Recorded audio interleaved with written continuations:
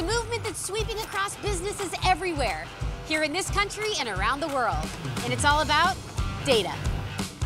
Today, businesses are being inundated with data to the tune of over 2.5 million gigabytes that'll be generated in the next 60 seconds alone.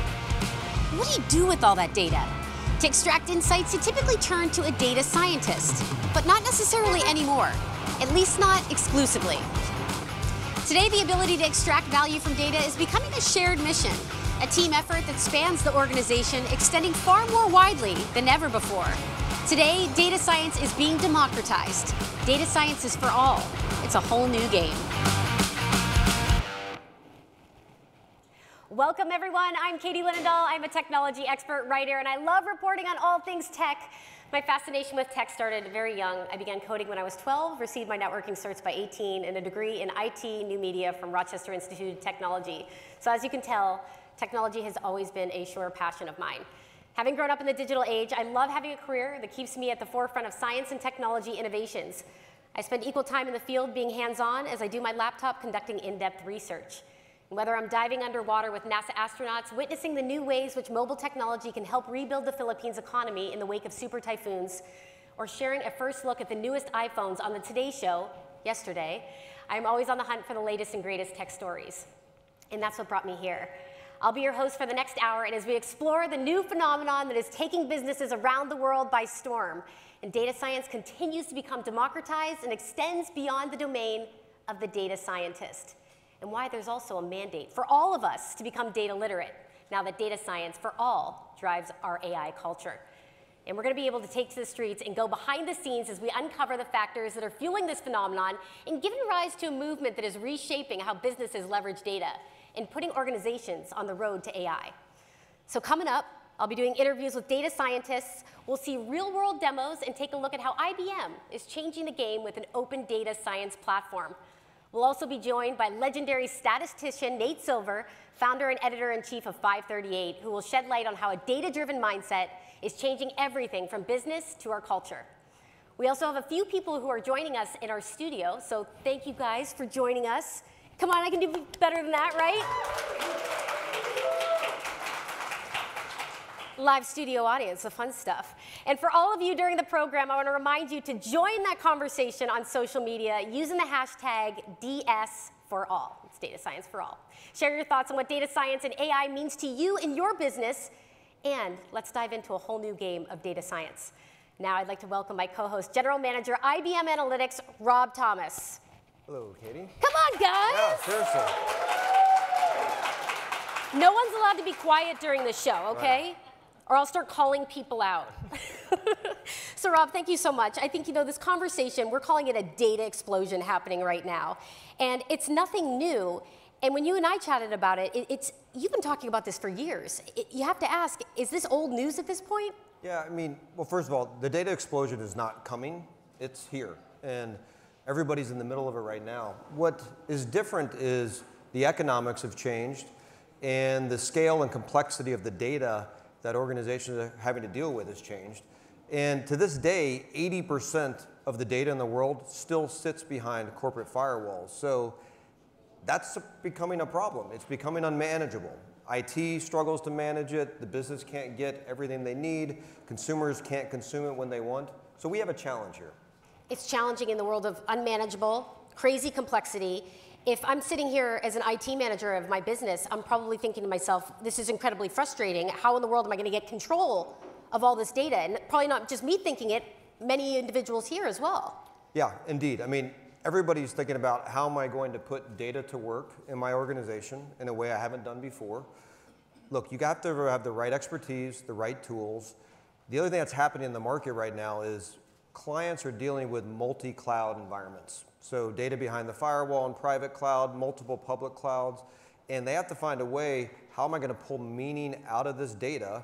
And that brings us to data science and AI. That's how you get there. I understand the data science part, but I think we're all starting to hear more about AI. And it's incredible that this buzzword is happening, and how do businesses adopt to this AI growth and boom and trend that's happening in this world right now? Well, let me define it this way. Data science is a discipline, and machine learning is one technique, and then AI puts both machine learning into practice and applies it to the business. So this is really about how getting your business where it needs to go. And to get to an AI future, you have to lay a data foundation today. I love the phrase, there's no AI without IA. That means you're not going to get to AI unless you have the right information architecture to start with. Can you elaborate, though, in terms of how businesses can really adopt AI and get started? Look, I think there's 4 things you have to do if you're serious about AI. One is you need a strategy for data acquisition. 2 is you need a modern data architecture. 3 is you need pervasive automation. And 4 is you've got to expand job roles in the organization. Data acquisition, first pillar in this you just discussed. Can we start there and explain why it's so critical in this process? Yeah, so let's think about how data acquisition has evolved through the years. 15 years ago, data acquisition was about how do I get data in and out of my ERP system? And that was pretty much solved.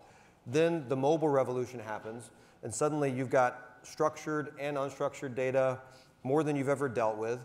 And now you get to where we are today, you're talking terabytes, petabytes of data. Yottabytes, I heard that word the other day, didn't even know what it meant. You know how many zeros that is? I thought we were in Star Wars. Yeah, I think it's a lot of zeros. Yottabytes, it's new. So it's becoming more and more complex in terms of how you acquire data. So that's the new data landscape that every client is dealing with. And if you don't have a strategy for how you acquire that and manage it, you're not going to get to that AI future. So a natural segue, if you are one of these businesses, how do you build for the data landscape? Yeah, so the question I always hear from customers is we need to evolve our data architecture to be ready for AI. And the way I think about that is it's really about moving from static data repositories to more of a fluid data layer. And we continue with the architecture. New data architecture is an interesting buzzword to hear, but it's also one of the 4 pillars, so if you can dive in there. Yeah, I mean, it's a new twist on what I would call some core data science concepts. For example, you have to leverage tools with a modern, centralized data warehouse, but your data warehouse can't be stagnant to just what's right there. So you need a way to federate data across different environments. You need to be able to bring your analytics to the data because it's most efficient that way. And ultimately, it's about building an optimized data platform that is designed for data science and AI, which means it has to be a lot more flexible than what clients have had in the past. All right, so we've laid out what you need for driving automation, but where does the machine learning kick in? Machine learning is what gives you the ability to automate tasks. And I think about machine learning, it's about predicting and automating. And this will really change the roles of data professionals and IT professionals. For example, a data scientist cannot possibly know every algorithm or every model that they could use, so we can automate the process of algorithm selection. Another example is things like automated data matching or metadata creation. Some of these things may not be exciting, but they're hugely practical. And so when you think about the real use cases that are driving return on investment today, it's things like that. It's automating the mundane tasks. Let's go ahead and come back to something that you mentioned earlier, because it's fascinating to be part of talking about this AI journey, but also significant is the new job roles. And what are those other participants in the analytics pipeline? Yeah, I think we're just at the start of this idea of new job roles. I mean, we have data scientists, we have data engineers, now you see machine learning engineers, application developers. What's really happening is that data scientists are no longer allowed to work in their own silo. And so the new job roles is about how does everybody have data first in their mind, and then they're using tools to automate data science, to automate building machine learning into applications. So roles are going to change dramatically in organizations. I think that's confusing, though, because we have several organizations who are saying, is that highly specialized roles just for data science, or is it applicable to everybody across the board? Yeah, and that's the big question, right? Is everybody's thinking, how will this apply? Do I want this to be just a small set of people in the organization that will do this? But our view is data science has to be for everybody. It's about bring data science to everybody as a shared mission across the organization. Everybody in the company has to be data literate and participate in this journey. So overall, group effort has to be a common goal, and we all need to be data literate across the board. Absolutely. Done deal. But at the end of the day, it's kind of not an easy task. It's not easy, but it's maybe not as big of a shift as you would think, because look, you have to put data in the hands of people that can do something with it. So it's very basic. Give access to data. Data is often locked up in a lot of organizations today.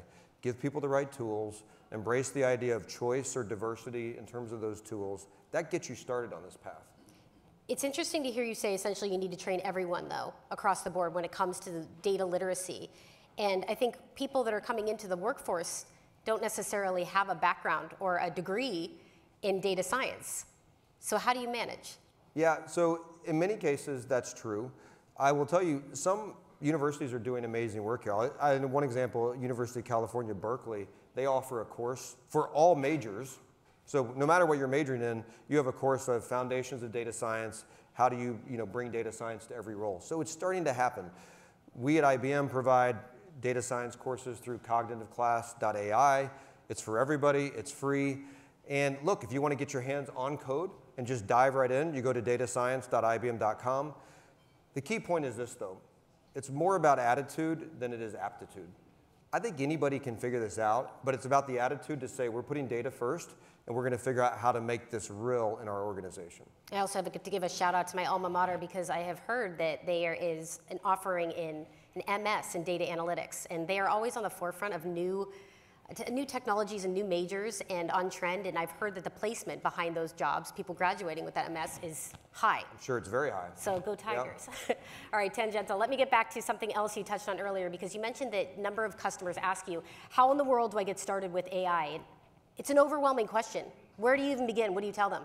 Yeah, well, things are moving really fast, but the good thing is most organizations I see, they're already on the path, even if they don't know it. They might have a BI practice in place. They've got data warehouses, they've got data lakes. Let me give you an example. AMC Networks, they produce a lot of the shows that I'm sure you watch, Katie. Yes, Breaking Bad, Walking Dead, any fans? Yeah, we got a few. Well, you taught me something I didn't even know, because it's amazing how we have all these different industries, but yet media in itself is impacted too. And this is a good example. Absolutely. So AMC Networks, think about it. They've got ads to place. They want to track viewer behavior. What do people like? What do they dislike? So they have to optimize every aspect of their business, from marketing campaigns to promotions to scheduling to ads. And their goal was transform data into business insights and really take the burden off of their IT team that was heavily burdened by, obviously, a huge increase in data. So their VP of BI took the approach of using machine learning to process large volumes of data. They used a platform that was designed for AI and data processing.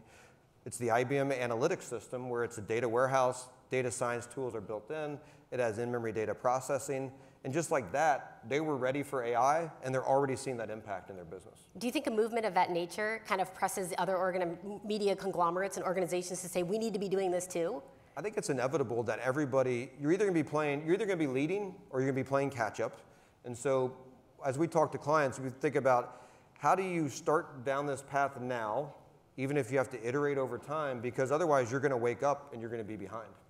One thing worth noting is, we talked about analytics to the data. It's analytics first to the data, not the other way around. Right. So look, we as a practice, we say you want to bring data to where the data sits, because it's a lot more efficient that way. It gets you better outcomes in terms of how you train models, and it's more efficient. And we think that leads to better outcomes. Other organizations will say, hey, move the data around. Everything becomes a big data movement exercise. But once an organization has started down this path, they're starting to get predictions. They want to do it where it's really easy, and that means analytics applied right where the data sits. And worth talking about the role of the data scientists in all of this. It's been called the hot job of the decade, and Harvard Business Review even dubbed it the sexiest job of the 21st century. Yes. I want to see this on the cover of Vogue. I want to see the first data scientist, female preferred, on the cover of Vogue. That would be amazing. Perhaps you, Katie. People agree. So what changes for them? It's a challenging in terms of, when we talk data science for all, where do all the data science, is it data science for everyone, and how does it change everything? Well, I think of it this way. AI gives software superpowers. It really does. It changes the nature of software. And at the center of that is data scientists. So a data scientist has a set of powers that they've never had before in any organization. And that's why it's a hot profession.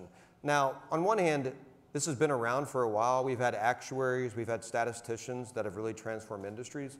But there are a few things that are new now. We have new tools, new languages, broader recognition of this need.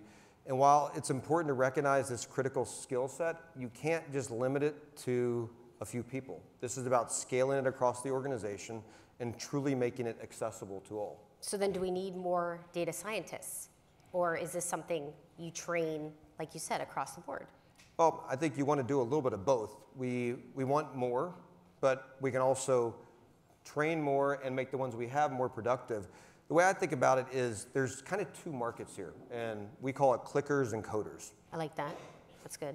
So let's talk about what that means. So clickers are basically somebody that wants to use tools, create models visually. It's drag and drop, something that's very intuitive. Those are the clickers. Nothing wrong with that. It's been valuable for years. There's a new crop of data scientists. They want to code. They want to build with the latest open source tools. They want to write in Python or R. These are the coders.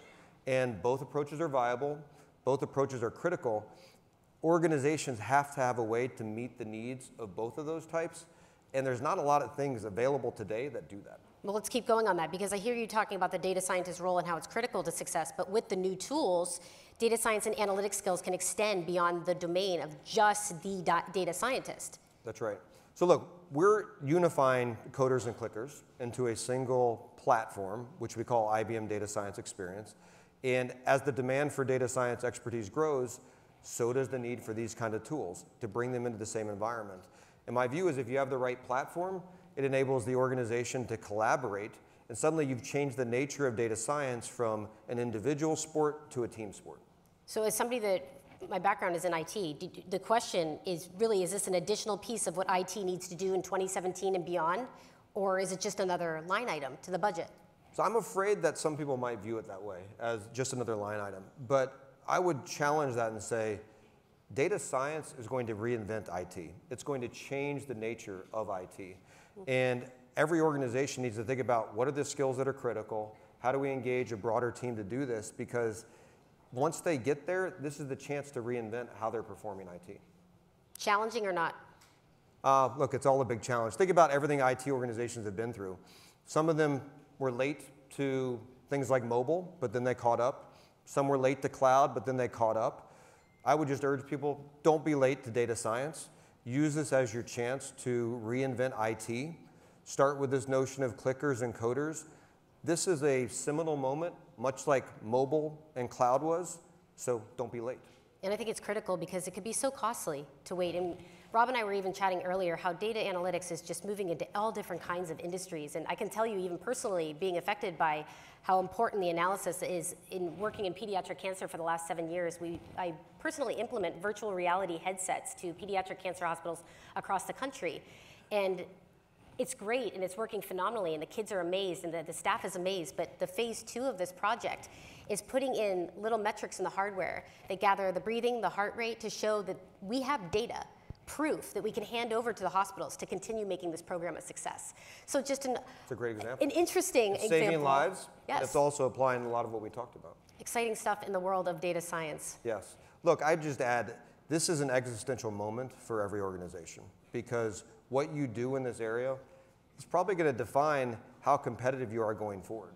And think about if you don't do something. What if one of your competitors goes and creates an application that's more engaging with clients? So my recommendation is start small, experiment, learn, iterate on projects, define the business outcomes, then scale up. It's very doable, but you got to take the first step. First step, always critical. And now we're going to get to the fun hands-on part of our story, because in just a moment, we're going to take a closer look at what data science can deliver and where organizations are trying to get to.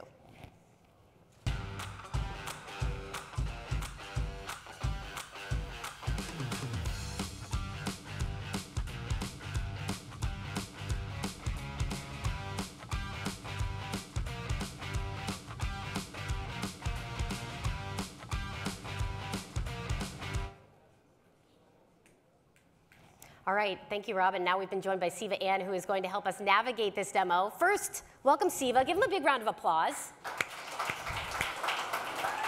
Yeah. All right, Rob, break down what we're going to be looking at. You take over this demo. All right, so this is going to be pretty interesting. So Siva is going to take us through, so he's going to play the role of a financial advisor who wants to help better serve clients through recommendations. And I'm going to really illustrate 3 things. One is, how do you federate data from multiple data sources, inside the firewall, outside the firewall? How do you apply machine learning to predict and to automate? And then how do you move analytics closer to your data. So what you're seeing here is a custom application for an investment firm. So Siva, our financial advisor, welcome. So you can see at the top, we've got market data. We've pulled that from an external source. And then we got Siva's calendar in the middle. He's got clients on the right side. So page down, what else do you see down there, Siva? I can see the recent market news. And in here, I can see that JP Morgan is calling for a US dollar rebound in the second half of the year. And I have upcoming meeting with Leo Rakes. I can get. So let's go in there. So why don't you click on Leo Rakes? So this is you're sitting at your desk. You're deciding how you're going to spend the day. You know you have a meeting with Leo. So you click on it. You immediately see. All right. So what do we know about him? We've got data governance implemented. So we know his age. We know his degree. We can see he's not that aggressive of a trader. Only 6 trades in the last few years. But then where it gets interesting is you go to the bottom, you start to see predicted industry affinity. Where did that come from? How do we have that? So these green lines and red arrows here indicate the trending affinity of Leo Rakes for particular industry stocks. What we have done here is we have built machine learning models using customers' demographics data, his stock portfolios, and browsing behavior to build a model which can predict his affinity for a particular industry. Interesting. So I like to think of this, we call it celebrity experiences. So how do you treat every customer like they're a celebrity? So to some extent, we're reading his mind, because without asking him, we know that he's going to have an affinity for auto stocks. So we go down, now we look at his portfolio. You can see, OK, he's got some different holdings. He's got Amazon, Google, Apple, and then he's got Race, which is the ticker for Ferrari. You can see that's done incredibly well. And so as a financial advisor, you look at this and you say, all right, we know he loves auto stocks. Ferrari's done very well. Let's create a hedge. Like, what kind of security would interest him as a hedge against his position for Ferrari? Can we go figure that out? Yes. Given I know that he's got an affinity for auto stocks, and I also see that Ferrari has got some tremendous gains, I want to lock in these gains by hedging. And I want to do that by picking an auto stock which has got negative correlation with Ferrari. So this is where we get to the idea of in-database analytics, because you start clicking that and immediately we're getting instant answers of what's happening. So what do we find here? We're going to compare Ferrari and Honda? I'm going to compare Ferrari with Honda. And what I see here instantly is that Honda has got a negative correlation with Ferrari, which makes it a perfect mix for his stock portfolio, given he has affinity for auto stocks and it correlates negatively with Ferrari. These are very powerful tools at the hand of a financial advisor. You think about it, as a financial advisor, you wouldn't think about federating data, machine learning. Pretty powerful. Yes. So what we have seen here is that using the Common SQL engine, we have been able to federate queries across multiple data sources, DB2 warehouse on the cloud, IBM's integrated analytics system, and Hortonworks-powered Hadoop platform for the news feeds. We have been able to use machine learning to derive innovative insights about his stock affinities and drive the machine learning into the appliance closer to where the data resides to deliver high-performance analytics at scale. We're able to run millions of these correlations across stocks, currency, other factors, and even score hundreds of customers for their affinities on a daily basis. That's great. Siva, thank you for playing the role of financial advisor. So I just want to recap briefly, because it's really powerful technology that's really simple. So we federated, we aggregated multiple data sources from all over the web and internal systems and public cloud systems. Machine learning models were built that predicted Leo's affinity for a certain industry, in this case automotive. And then you see, when you deploy analytics next to your data, even a financial advisor, just with a click of a button, is getting instant answers so they can go be more productive in their next meeting. This whole idea of celebrity experiences for your customer, that's available for everybody if you take advantage of these types of capabilities. Katie, I'll hand it back to you. Good stuff. Thank you, Rob. Thank you, Siva. Powerful demonstration on what we've been talking about all afternoon. And thank you again to Siva for helping us navigate. Should we give him one more round of applause? We're going to be back in just a moment to look at how we operationalize all of this data. But first, here's a message from me. If you're a part of a line of business, your main fear is disruption. You know data is the new gold and can create huge amounts of value. So does your competition, and they may be beating you to it. You're convinced there are new business models and revenue sources hidden in all the data. You just need to figure out how to leverage it. But with the scarcity of data scientists, you really can't rely solely on them. You need to be more people throughout the organization that have the ability to extract value from data. And as a data science leader or data scientist, you have a lot of the same concerns. You spend way too much time looking for, prepping, and interpreting data and waiting for models to train. You know you need to operationalize the work you do to provide business value faster. What you want is an easier way to do data prep and rapidly build models that can be easily deployed, monitored, and automatically updated. So whether you're a data scientist, data science leader, or in a line of business, what's the solution? What'll it take to transform the way you work? That's what we're going to explore next. All right, now it's time to delve deeper into the nuts and bolts, the nitty-gritty of operationalizing data science and creating a data-driven culture. How do you actually do that? Well, that's what these experts are here to share with us. I'm joined by Nir Caldero, who's head of data science at Galvanize, which is an education and training organization. Tricia Wang, who is co-founder of SiliconANGLE, a consultancy that helps companies understand people with data. And last but certainly not least, Michael Lee, founder and CEO of Data Incubator, which is a data science trained company. All right, guys, shall we get right to it? All right. So, data explosion happening right now, and we are seeing it across the board. I mean, I just shared an example of how it's impacting my philanthropic work in pediatric cancer, but you guys each have so many unique roles in your business life. How are you seeing it just blow up in your fields? Yeah, for example, like at Galvanize, we train mainly Fortune 500 companies, and just by looking at the demand of companies that wants us to help them go through this digital transformation, it's mind-blowing data point by itself. Okay. Well, we're seeing what's going on is that data science, like as the theme is that it's actually for everyone now. But what's happening is that it's actually meeting non-technical people. But what we're seeing is that when non-technical people are implementing these tools or coming at these tools without a baseline of data literacy, they're oftentimes using it in ways that distance themselves from the customer because they're implementing data science tools without a clear purpose, without a clear problem. And so what we do at SiliconANGLE is that we work with companies to help them embrace and understand the complexity of their customers, because oftentimes they're misusing data science to try and flatten their understanding of the customer, as if you can just do more traditional marketing where you're putting people into boxes. And I think the whole ROI of data is that you can now understand people's relationships at a much more complex level, at a greater scale before. But we have to do this with basic data literacy, and this has to involve technical and non-technical people. Well, you can have all the data in the world, and I think it speaks to, if you're not doing the proper movement with it, forget it. It means nothing at the same time. No, absolutely. I mean, I think that when you look at the huge explosion in data, that comes with it a huge explosion in data experts, right? We call them data scientists, data analysts. And sometimes they're people who are very, very talented, like the people here. But sometimes you have people who are maybe rebranding themselves, right? Trying to move up their title one notch to try to attract that higher salary. And I think that that's one of the things that customers are coming to us for, right? They're saying, hey, look, there are a lot of people that call themselves data scientists, but we can't really help, we can't really distinguish. So we sort of run a fellowship, and we help companies hire from a really talented group of folks who are sort of truly data scientists and who know all those kind of really important data science tools. And we also help companies internally, Fortune 500 companies who are looking to grow that data science practice that they have. And we help clients like McKinsey, BCG, Bain, train up their their clients, their workers to be more data talented and to build up that data science capabilities. And this is something you work with a lot of Fortune 500 companies. And when we were speaking earlier, you were saying many of these companies can be in a panic. Yeah. Explain that. Yeah, so not all Fortune 500 companies are fully data-driven.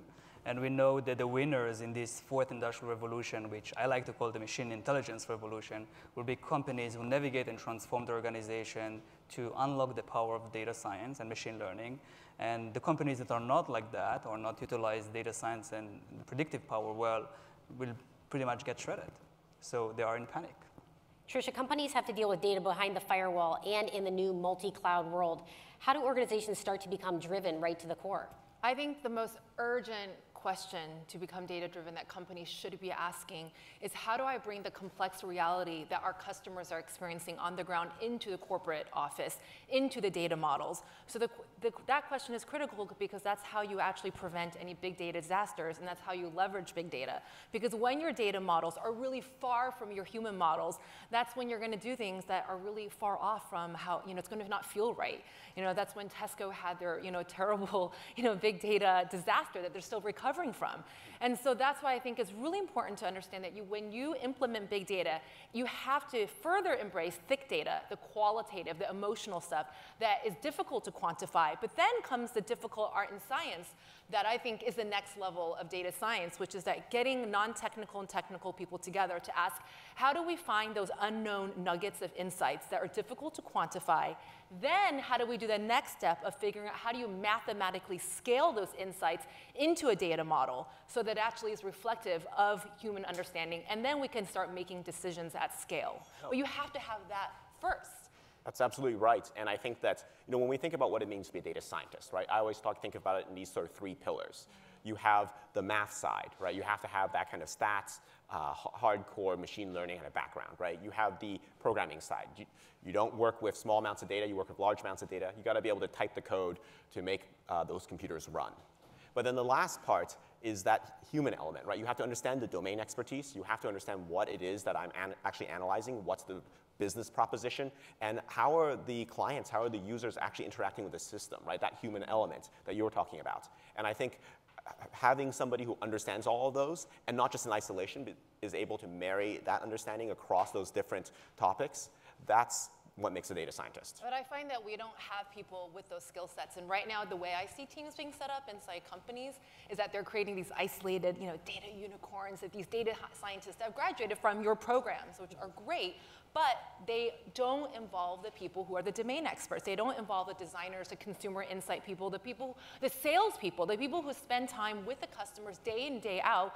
Somehow they're left out of the room. They're consulted, but they're not a stakeholder. And can I actually give a quick example? So, for example, with Galvanize train the executives and the managers, and then the technical people, the data scientists and the analysts. But in order to actually see all the ROI behind the data, you also have to create a fluid conversation between non-technical and technical people. And this is a major trend now.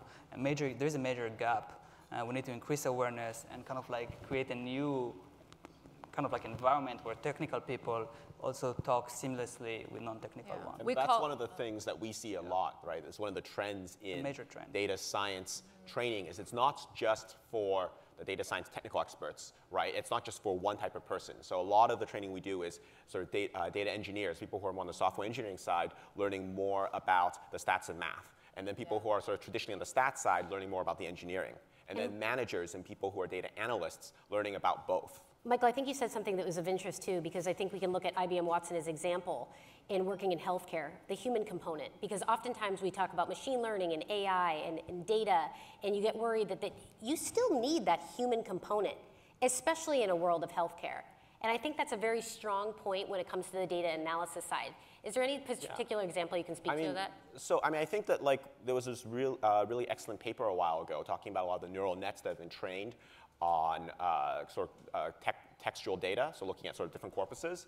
And they found that these models were highly, highly sexist, right? They would read these corpuses, and it's not because neural nets themselves are sexist. It's because they're reading the things that we write. And it turns out that we write kind of sexist things.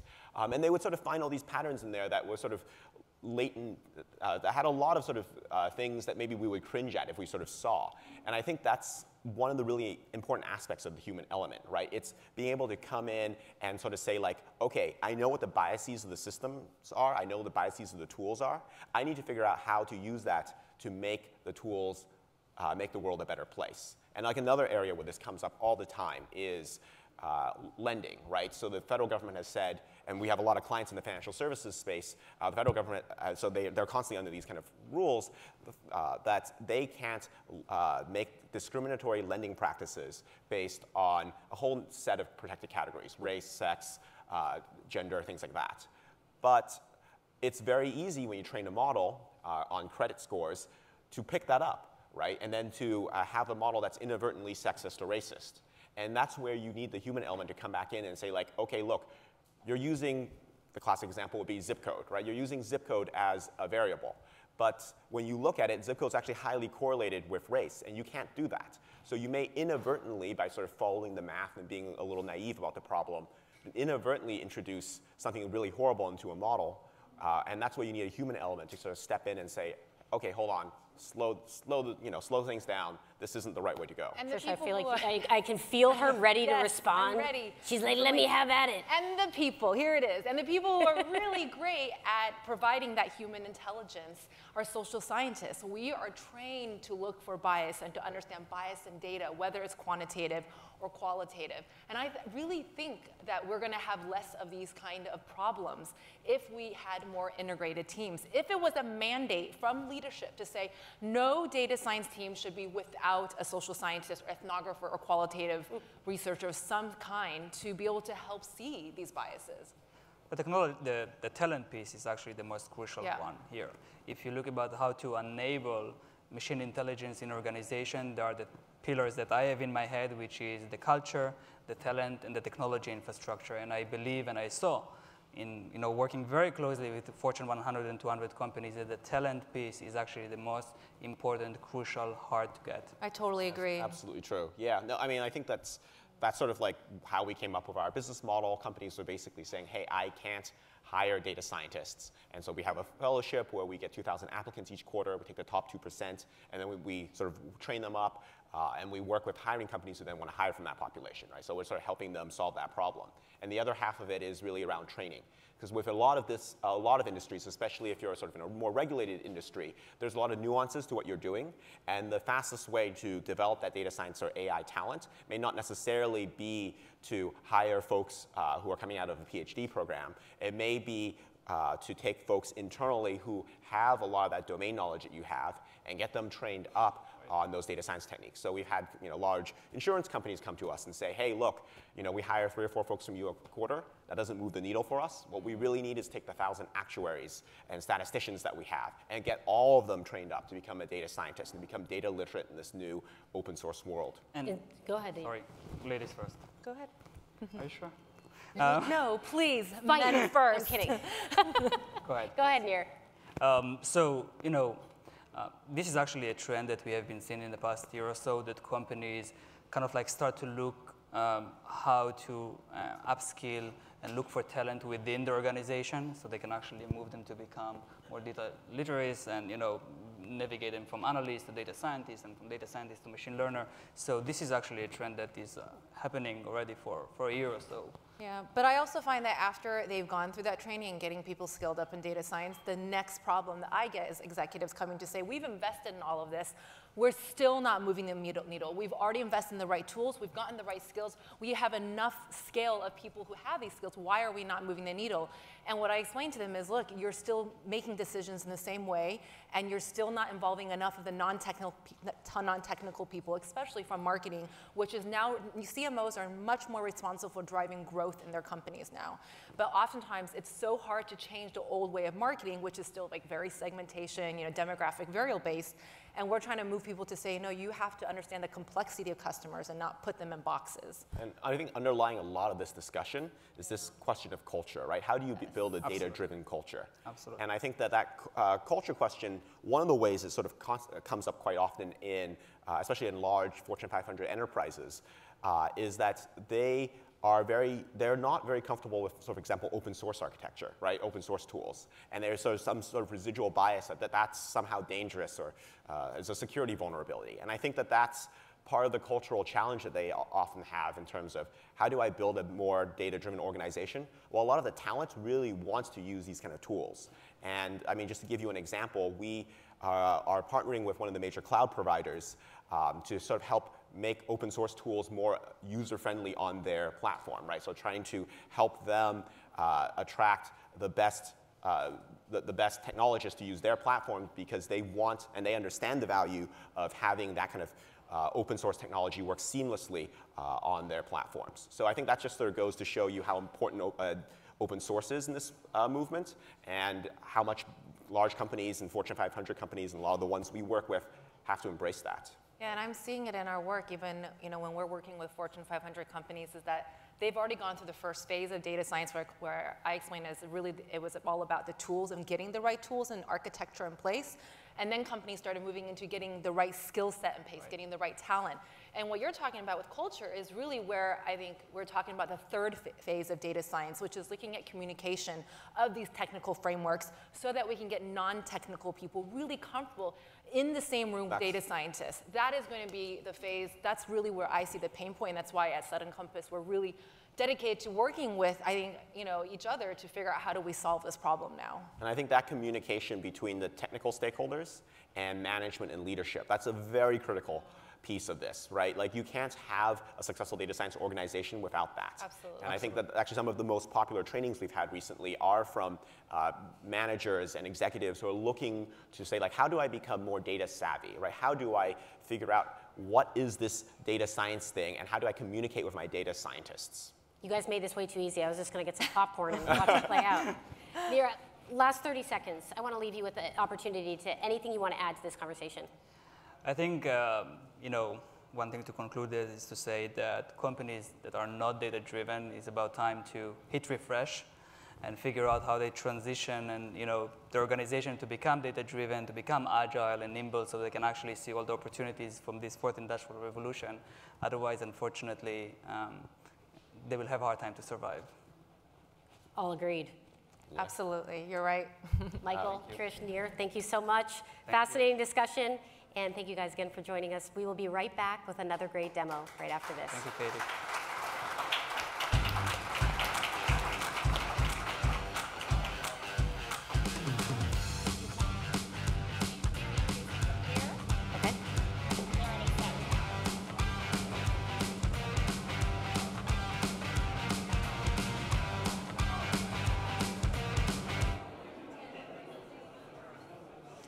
Once again, thank you for an excellent discussion. Weren't they great, guys?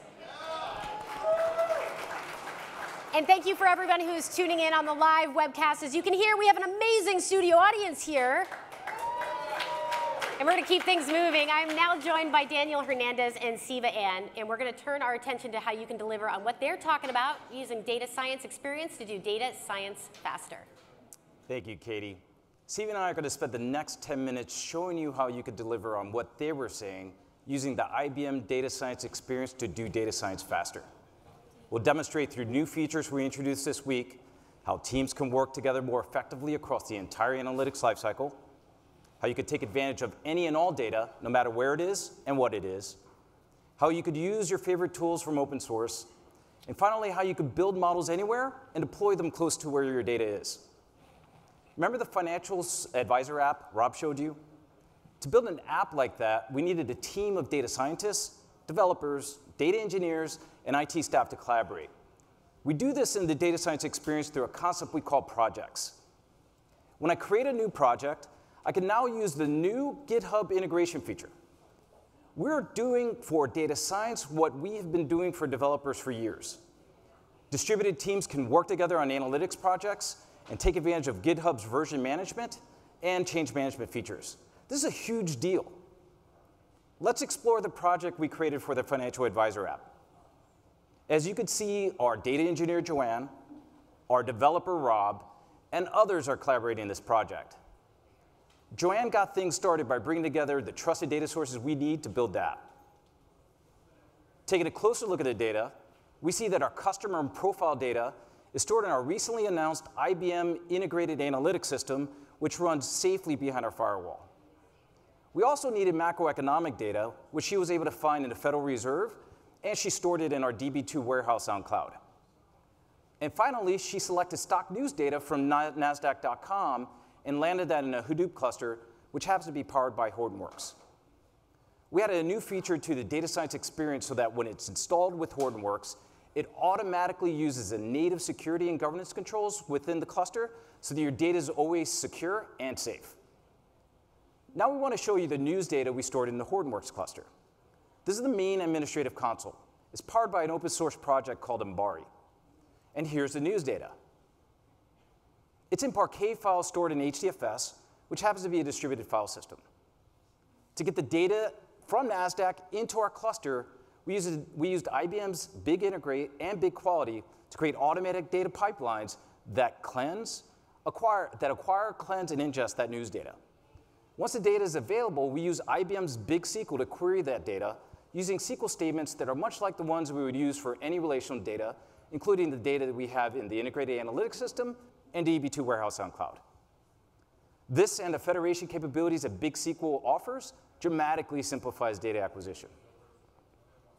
Now we want to show you how we support a brand new tool that we're excited about. Since we launched last summer, the data science experience has supported Jupyter and R for data analysis and visualization. In this week's update, we deeply integrated another great open source project called Apache Zeppelin. It's known for having great visualization support, advanced collaboration features, and is growing in popularity amongst the data science community. This is an example of Apache Zeppelin and the notebook we created through it to explore some of our data. Notice how wonderful and easy the data visualizations are. Now we want to walk you through the Jupyter notebook we created to explore our customer preference for stocks. We use notebooks to understand and explore data, to identify the features that have some predictive power. Ultimately, we're trying to assess what ultimately is driving customer stock preference. Here we did the analysis to identify the attributes of customers that are likely to purchase auto stocks. We use this understanding to build our machine learning model. For building machine learning models, we've always had tools integrated into the data science experience. But sometimes you need to use tools you're already invested in, like our very own SPSS, as well as SAS. Through a new import feature, you can easily import those models created with those tools. This helps you avoid vendor lock-in and simplify the development, training, deployment, and management of all your models. To build the models we used in the app, we could have coded, but we prefer a visual experience. We used our customer profile data in the integrated analytics system, used the auto data preparation feature to cleanse our data, choose the binary classification algorithms, let the data science experience evaluate between logistic regression and gradient boosted tree. It's doing the heavy work for us. As you can see here, the data science experience generated performance metrics that show us that the gradient boosted tree is the best performing algorithm for the data we gave it. Once we save this model, it's automatically deployed and available for developers to use. Any application developer can take this endpoint and consume it like they would any other API inside of the apps they build. We've made training and creating machine learning models super simple, but what about the operations? A lot of companies are struggling to ensure their model performance remains high over time. In our financial advisor app, we know that customer data changes constantly, so we need to always monitor model performance and ensure that our models are retrained as is necessary. This is a dashboard that shows the performance of our models and lets our teams monitor and retrain those models so that they're always performing to our standards. So far, we've been showing you the data science experience available behind the firewall that we're using to build and train models. Through a new published feature, you can build models and deploy them anywhere. In another environment, private, public, or anywhere else with just a few clicks. So here we're publishing our model to the Watson Machine Learning Service. It happens to be in the IBM cloud and also deeply integrated with their data science experience. After publishing and switching to the Watson Machine Learning Service, you can see that our stock affinity model that we just published is there and ready for use. So this is incredibly important. I just want to say it again. The data science experience allows you to train models behind your own firewall, take advantage of your proprietary and sensitive data, and then deploy those models wherever you want with ease. So let's summarize what we just showed you. First, IBM's data science experience supports all teams. You saw how our data engineer populated a project with trusted data sets. Our data scientists developed, trained, and tested a machine learning model. Our developers used APIs to integrate machine learning into their apps, and how IT can use our integrated model management dashboard to monitor and manage model performance. Second, we support all data, on-premises, in the cloud, structured, unstructured, inside your firewall, and outside of it. We help you bring analytics and governance to where your data is. Third, we support all tools. The data science tools that you depend on are readily available and deeply integrated. This includes capabilities from great partners like Hortonworks and powerful tools like our very own IBM SPSS. And fourth and finally, we support all deployments. You can build your models anywhere and deploy them right next to where your data is, whether that's in the public cloud, private cloud, or even on the world's most reliable transaction platform, IBM Z. So see for yourself. Go to the Data Science Experience website, take us for a spin. And if you happen to be ready right now, our recently created Data Science Elite team can help you get started and run experiments alongside you with no charge. Thank you very much. Thank you very much, Daniel. It seems like a great time to get started, and thanks to Siva for taking us through it. Rob and I will be back in just a moment to add some perspective right after this.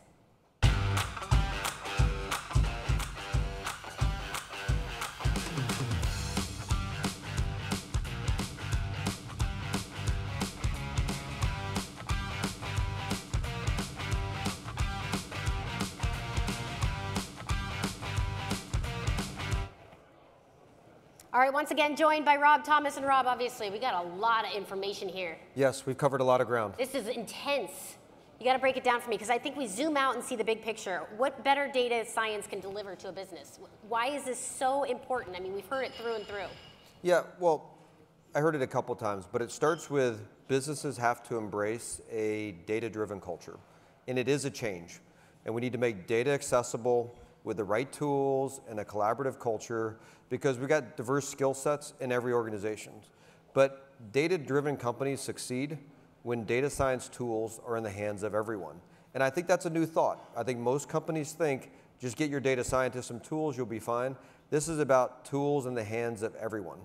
I think the panel did a great job of describing about how we get to data science for all, building a data culture, making it a part of your everyday operations.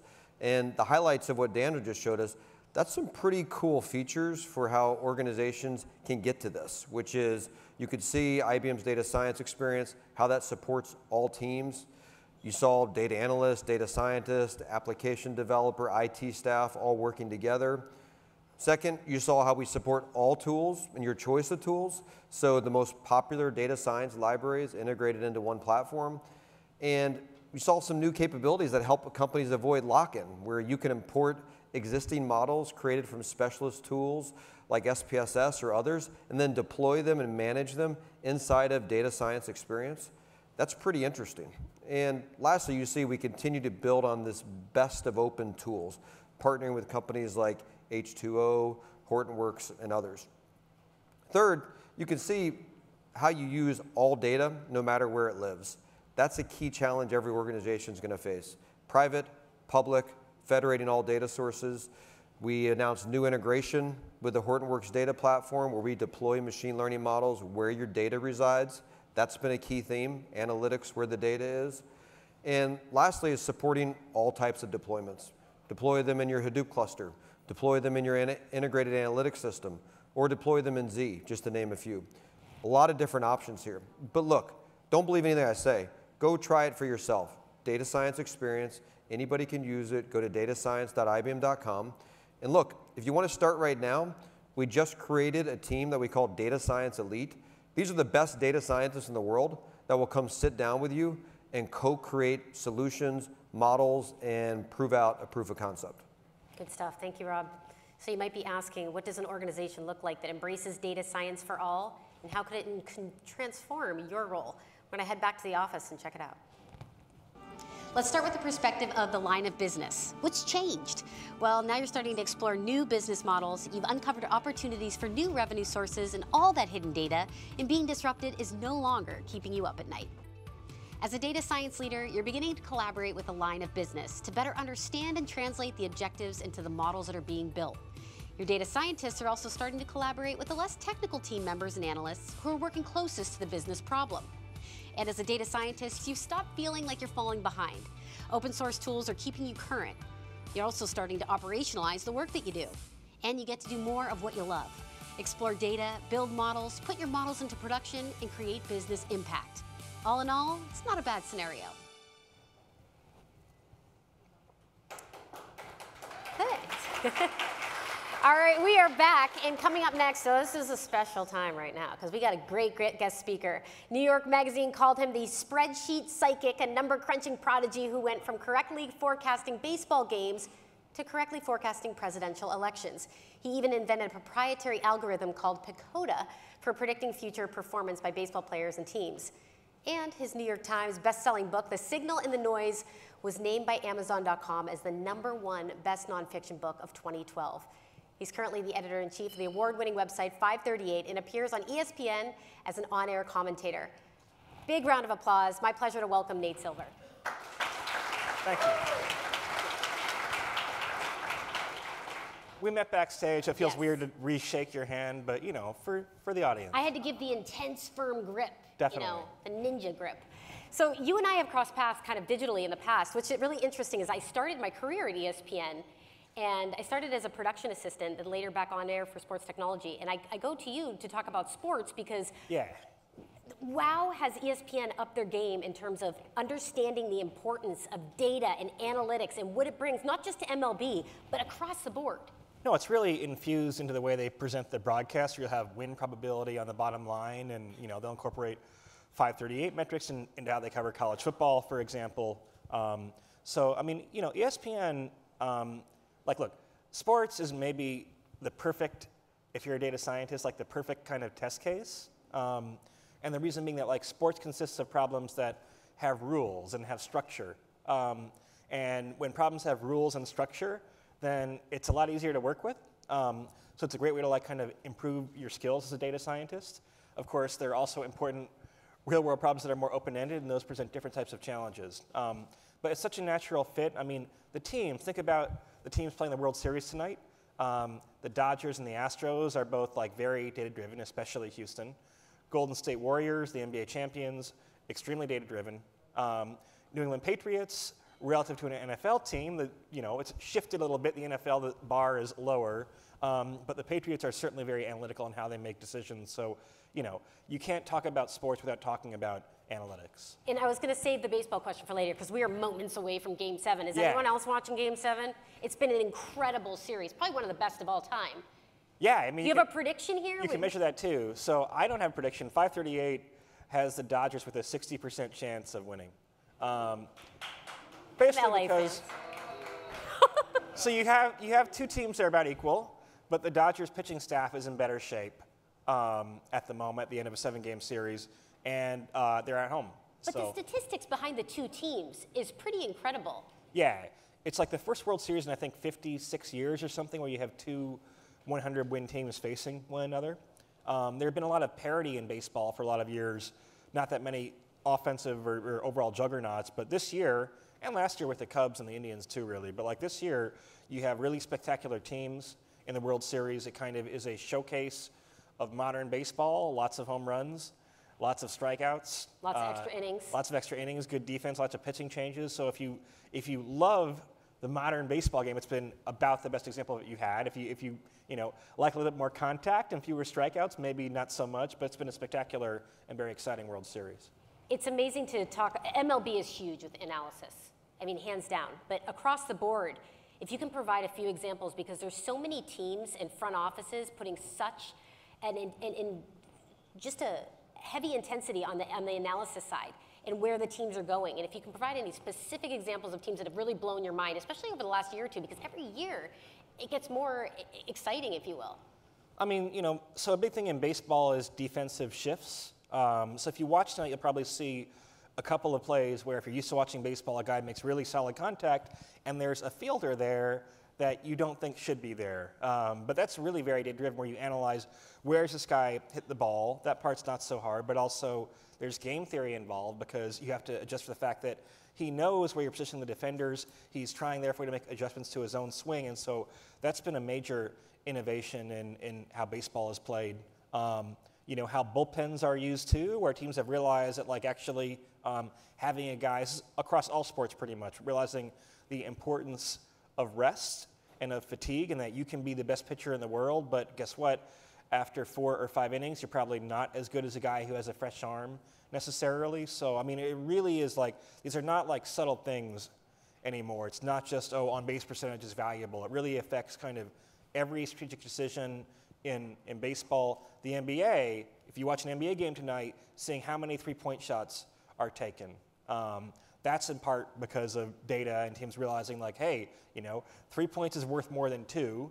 Once you're more than about 5 feet from the basket, the shoot percentage gets really flat, and so it's revolutionary, right? Like teams that will shoot almost half their shots in the 3-point range nowadays. Larry Bird, who wound up being one of the greatest 3-point shooters of all time, took only like 8 3-pointers his first year in the NBA. So it's quite noticeable if you watch baseball or basketball in particular. Not to focus too much on sports, one final question. In terms of Major League Soccer and now in NFL, we're having the analysis and having wearables where it can now showcase, if they wanted to, on screen, heart rate and breathing and how much exertion. How much data is too much data, and when does it ruin the sport?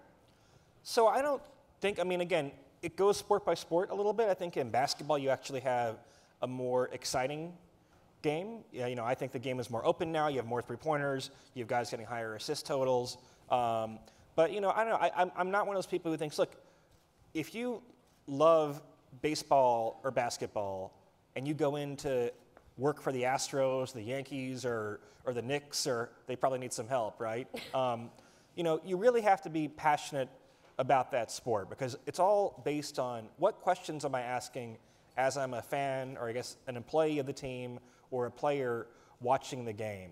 And there isn't really any substitute, I don't think, for the insight and intuition that a curious human has to kind of ask the right questions. And we can talk at great length about what tools do you then apply when you have those questions, but that still comes from people. I don't think machine learning can help with what questions do I want to ask of the data. It might help you get the answers. If you have a midfielder in a soccer game, though, not exerting, only 80%, and you're seeing that on a screen as a fan, and you're saying, so could that person get fired at the end of the day, one day, with the data? So we found that actually some, in soccer in particular, some of the better players are actually more still.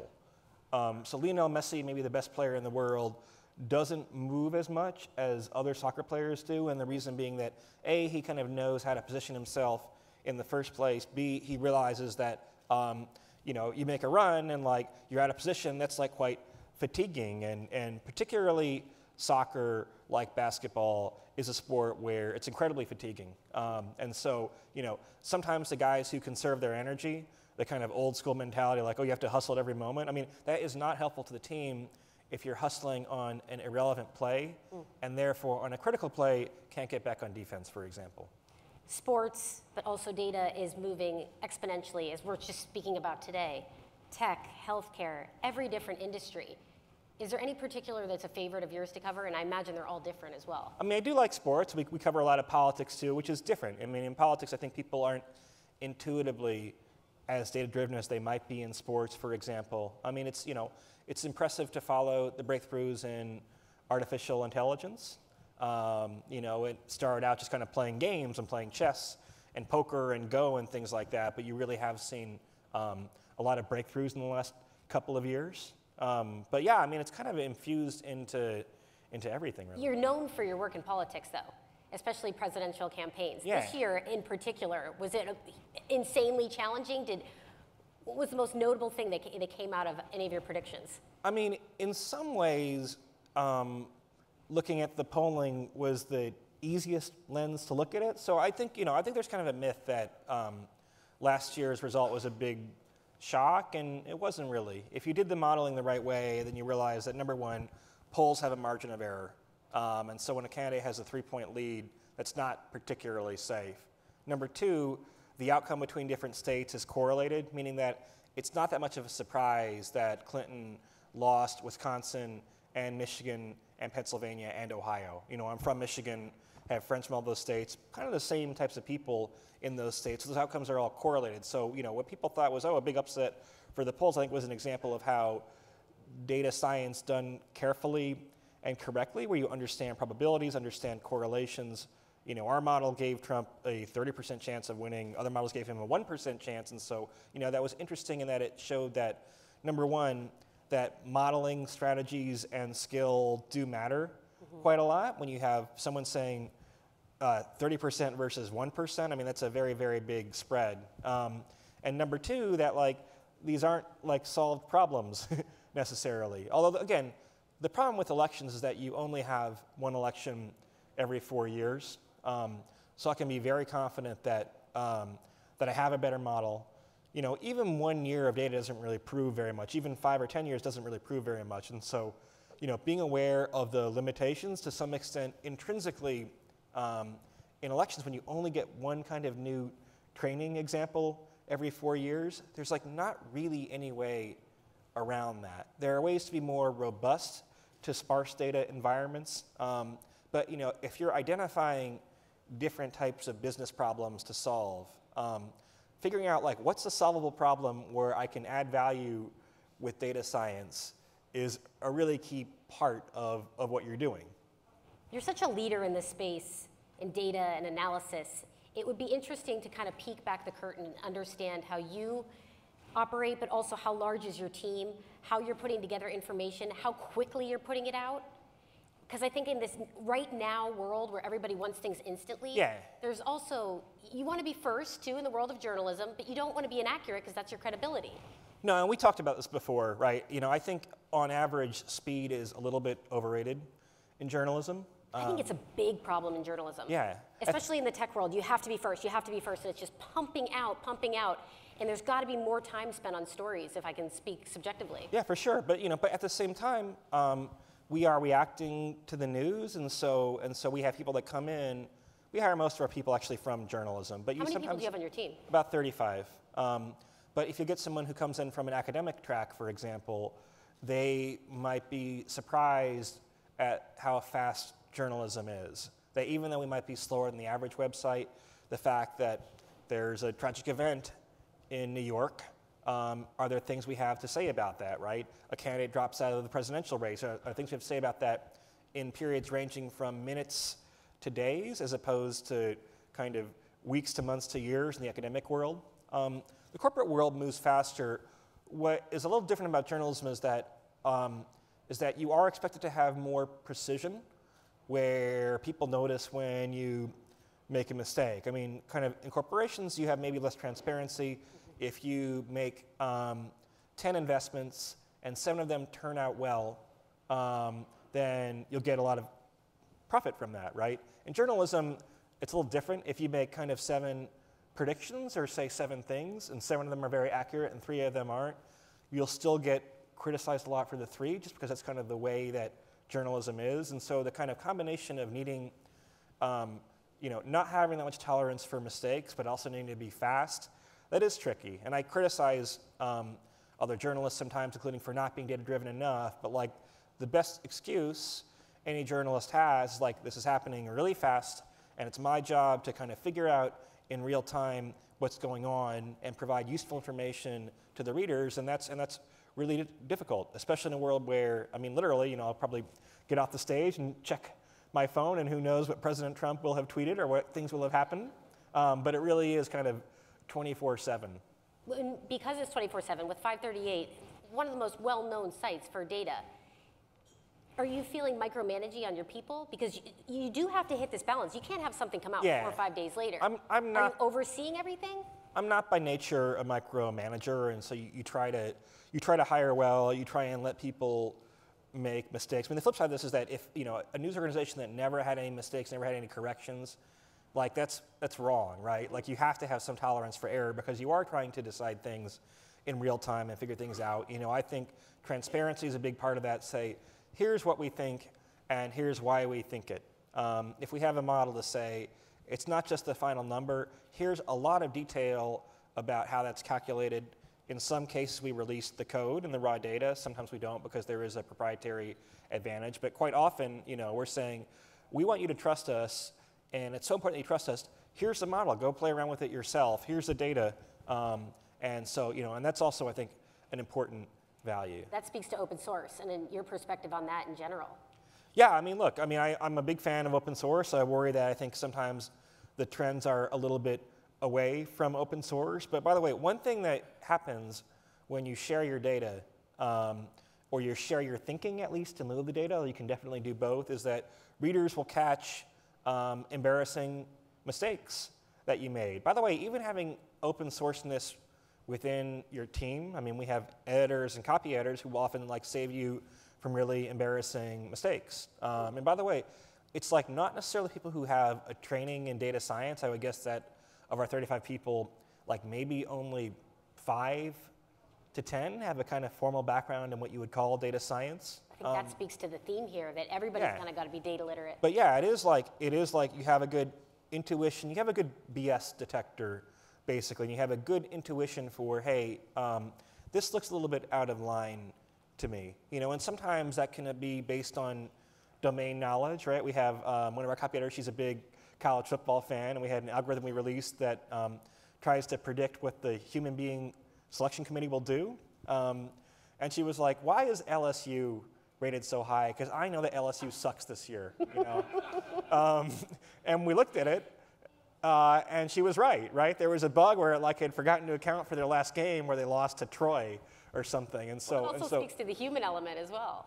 It does, but like, you know, in general, as a rule, if you're designing a kind of a regression-based model, it's different in machine learning where you have like more, when you kind of build in the tolerance for error. But if you're trying to do something more precise, then, you know, so much of it is just debugging. It's saying, that looks wrong to me, and I'm going to investigate that. And sometimes it's not wrong. Sometimes your model actually has an insight that you didn't have yourself, but fairly often it is. And I think kind of, you know, what you learn is like, hey, if there's something that bothers me, I want to go investigate that now and debug that now, because the last thing you want is where all of a sudden the answer you're putting out there in the world hinges on a mistake that you made. Because you never know if you have, so to speak, like 1,000 lines of code and they all perform something differently. You never know when you get like in a weird edge case where this one decision you made winds up being the difference between you're having a good forecast and a bad one, and a defensible position and an undefensible one. So, you know, so we definitely are quite diligent and careful, but it's also kind of knowing like, hey, where is an approximation good enough, and where do I need more precision? Because you can also drive yourself crazy in the other direction where, you know, it doesn't matter if the answer is 91.2 versus 90. And so you can kind of go 91.234, and it's like kind of A, false precision, and B, like not a good use of your time. So, you know, that's where I do still spend a lot of time is thinking about like which problems are quote unquote solvable or approachable with data and which ones aren't. And when they're not, by the way, you're still allowed to report on them. We are a news organization, so we do traditional reporting as well. And then kind of figuring out when do you need precision versus when is being pointed in the right direction good enough. I would love to get inside your brain and see how you operate on just like an everyday walking to Walgreens movement. It's like, oh, if I cross the street in 0.2%, it's not, I mean, is it like maddening in there? No, not really. I mean, I'm like, This is an honest question. If I'm looking for airfares, I'm a little more careful. But no, look, part of it is like you don't want to waste time on unimportant decisions, right? I will like sometimes if I can't decide what to eat at a restaurant, I like flip a coin, right? The chicken and the pasta both sound That's not high tech, really good. Nate. We want better. But that's the point, right? It's like both the chicken and the pasta are going to be really darn good, right? So I'm not going to waste my time trying to figure it out. I'm just going to like have an arbitrary way to decide. It's serious in a business. How organizations in the last 3 to 5 years have just evolved with this data boom. How are you seeing it from a consultant point of view? Do you think it's an exciting time? Do you think it's a you must act now time? I mean, we do know that like you definitely see a lot of talent among the younger generation now. So 538's been at ESPN for 4 years now, and man, the quality of like the interns we get has improved so much in 4 years. The quality of the kind of young hires that we make straight out of college has improved so much in 4 years. So you definitely do see a younger generation for which this is just part of their bloodstream and part of their DNA, and also particular fields that we're interested in. So we're interested in people who have both a data and a journalism background. We're interested in people who have a visualization and a coding background. A lot of what we do is very like very much interactive graphics and so forth. And so we do see those skill sets coming into play a lot more. And so the kind of shortage of talent that had, I think, frankly, been a problem for a long time, I'm optimistic based on the young people in our office. It's a little anecdotal, but like, you know, but you can tell that there are so many more programs that are kind of teaching students the right set of skills that maybe weren't taught as much a few years ago. But when you're seeing these big organizations, ESPN as a perfect example, moving more towards data and analytics than ever before, you would say that's obviously true. And for sure. If you're not moving that direction, you're going to fall behind quickly. Yeah, and the thing is, I mean, if you read my book, or I guess people have a copy of the book, or in some ways it's saying, hey, there are a lot of ways to screw up when you're using data, and we've built bad models. We've had models that were bad and got good results, good models that got bad results, and everything else. But the point is that the reason to be out in front of the problem is so you give yourself more runway to make errors and mistakes, and to learn kind of what works and what doesn't, and which people to put on the problem. I sometimes do worry that a company says, oh, we need data, and everyone kind of agrees on that now. We need data science. Then they have some big test case, and they have a failure, and they maybe have a failure because they didn't know really how to use it well enough. But learning from that and iterating on that, and so by the time that you're on the third generation of kind of a problem that you're trying to solve, and you're watching everyone else make the mistake that you made 5 years ago, I mean, that's really powerful. But that does mean that getting invested in it now, getting invested both in technology and the human capital side is important. Final question for you as we run out of time. 2018 beyond, what is your biggest project in terms of data gathering that you're working on? I mean, there's a midterm election coming up. That's a big thing for us. We're also doing a lot of work with NBA data. So for 4 years now, the NBA has been collecting player tracking data. So they have 3D cameras in every arena, so now you can actually kind of quantify, for example, how fast a fast break is, for example, or literally where a player is and where the ball is for every NBA game now for the past 4 or 5 years. And there hasn't really been an overall metric of player value that's taken advantage of that. The teams do it, but in the NBA, the teams are a little bit ahead of journalists and analysts, so we're trying to have a really, truly next generation stat. It's a lot of data, it's kind of, sometimes I now more oversee things than I did myself, and so you're parsing through many, many, many lines of code, and but yeah, so we hope to have that out at some point in the next few months. Anything you've personally been passionate about that you've wanted to work on and kind of solve? I mean, the NBA thing, I am a pretty big basketball fan. You can do better than that. Come on, I want something real personal that you're I gotta crunch the numbers. We tried to figure out where the best burrito in America was a few years ago. I'm going to end it there. Okay. Nate, thank you so much for joining us. It's been an absolute pleasure. Thank you. I thought we were going to chat World Series, burritos, important. I want to thank everybody here in our audience. Let's give them a big round of applause. Thank you, everyone. Perfect way to end the day. And for a replay of today's program, just head on over to ibm.com/DS for all. I'm Katie Linendoll, and this has been Data Science for All. It's a whole new game. Cool, thank you.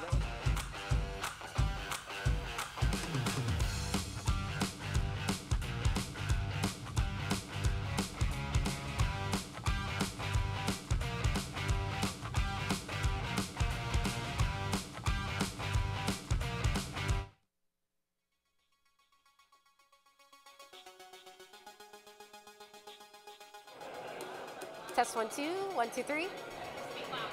Hi guys, I just want to quickly let you know as you're exiting, a few heads up. Downstairs right now, there's going to be a meet and greet with Nate, and we're going to be doing that with clients and customers who are interested. So I would recommend before the game starts and you lose Nate, head on downstairs.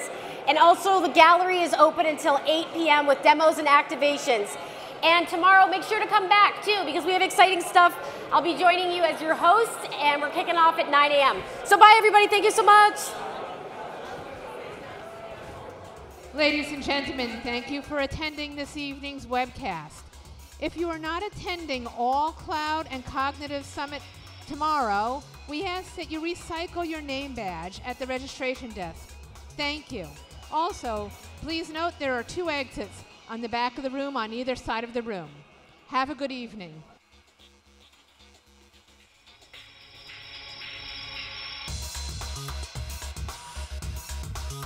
Ladies and gentlemen, the meet and greet will be on stage. Thank you.